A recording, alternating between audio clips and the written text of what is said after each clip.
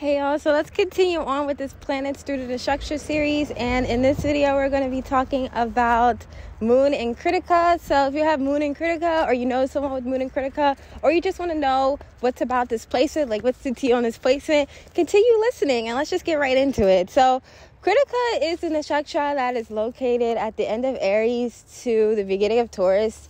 And it's located from 26 degrees of Aries to, I think, 4 degrees of Aries to 10 degrees of Taurus. And basically, y'all, this is the first sun rule in the nakshatra. So Krittika is all about the truth and all about basically cutting to the truth. One of the symbols for Krittika is a knife. So the fact that you have this as your moon is very prominent and very significant. So, y'all, let's talk about it. So as always, these are going to also be in written form on Patreon. So if you want to check those out, you definitely can. You can join for like $5 a month. And there's an extra paragraph on Patreon for Patreons only on how to create this, how to create your fortune if you have this placement.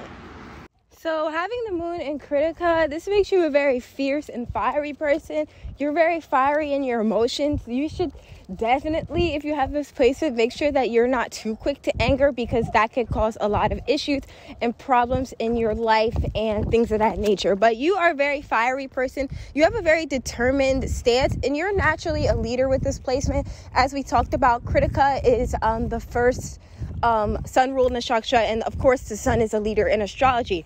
So this creates a sharp, determined, and often fiery emotional nature. Krittika is ruled by the sun. It's symbolized by a blade and gives individuals with this placement a strong sense of purpose, clarity, and ability to cut through emotional confusion. So you're able to basically see the truth of things really quickly. You don't like to play dumb or play stupid or act like things are one way when they're really not. Like, you're very blunt basically, and you're not someone to basically deal with the social niceties. If something is off, you're going to point it out.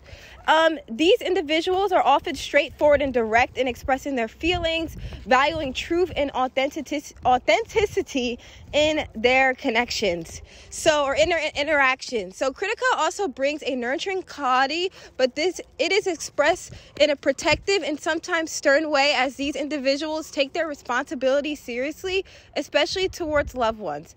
You're often joined with this placement. You're often drawn to leadership roles, and you're driven by a need to shine and be recognized for your abilities.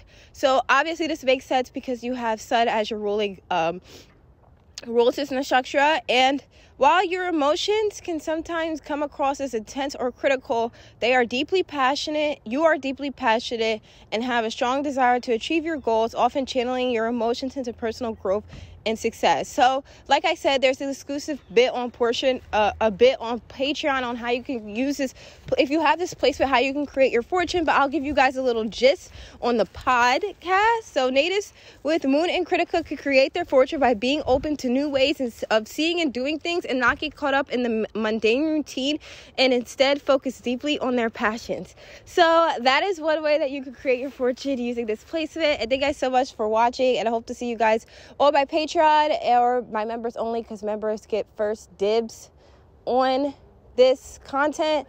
And I'll see you in the next one. Bye.